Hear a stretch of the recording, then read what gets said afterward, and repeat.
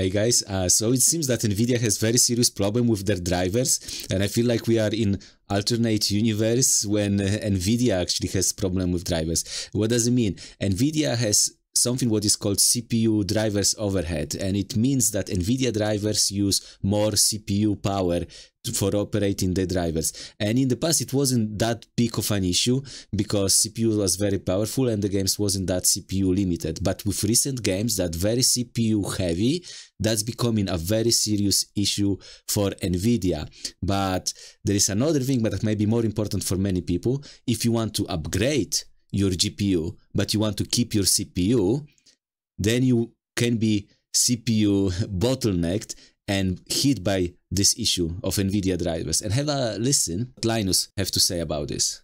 Slow CPU, Radeon, is actually probably for you. This is actually kind of interesting. An investigation by Hardware Unboxed has revealed a startling correlation that may inform your next GPU purchase. Radeon GPUs run better on slower CPUs by up to 20%. 20%. Nvidia drivers seem to have a much higher CPU overhead than AMD's at 1080p and even 1440p, resulting in a situation where an RTX 3090 gets lower frame rates than a lowly Radeon 5600 XT or 5700 XT, which is bonkers. That's crazy. This extends even to more modern mid-range CPUs like the Ryzen 5 3600X, where an upgrade from a 5700 XT to an RTX 3070 can lose frames. Interesting. Dang. This isn't limited to just Ampere. The same thing happens with the RTX 2080 Ti as well. CPU utilization with a Core i3 10000.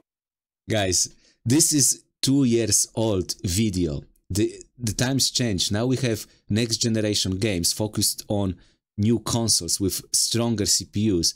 And even, you know, in the latest game, Jedi Survivor, with the top end, the strongest CPU you can get, you got hit by this issue. AMD cards can perform better at lower resolution than 4090 by quite substantial numbers, and even at 1440p, 4090 wins by few frames, and that's average frame, that's not lows.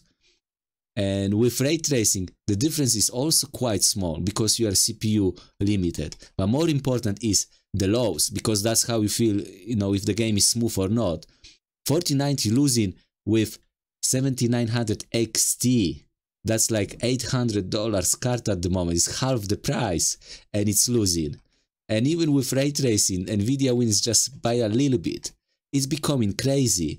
And what's becoming even more crazy, if you want to upgrade your GPU and want to keep everything else, because that's what most people want to do. They don't change and buy a new PC every time they want to upgrade. They upgrade the GPU. And if you want to do that, you may consider not to go Nvidia, because it can be painful. Look at this example. This is very old card. It costs probably less than $100 at the moment. And imagine somebody wants to upgrade to, let's say, the very popular 3060, which is like double the performance. And at the moment, that's the most popular card. You know, 3060 in United States. In UK, also, the most popular card at the moment is 3060. So, the performance of this card is about double, guys. It's about double. And somebody did a test comparing these two cards, 4080, with a very popular CPU in some of the recent games. Not even the newest of the newest, like Jedi Survivor, but new games from the last year. And look at that. Witcher, the update of Witcher 3. Look at the frames. 3060 losing to this old card because you are CPU bottlenecked and you have Nvidia drivers overhead. And look at this one here. Hogwarts Legacy. Big win for this old GPU. So you upgrade a card, you pay like $400 at the moment to upgrade from this little guy, and you get less FPS. It's crazy, guys. So the reason for that is, one of the reasons, developers moving forward and they start focusing on new generation consoles, and they drop in support for PlayStation 4, which is very old, 10-year-old potato machine. And even this little guy because developers needs to focus on the weakest system on the market, and weakest system on the market at the moment is Series S. And even this little guy has 8-core CPU. And most people have weaker CPU than that.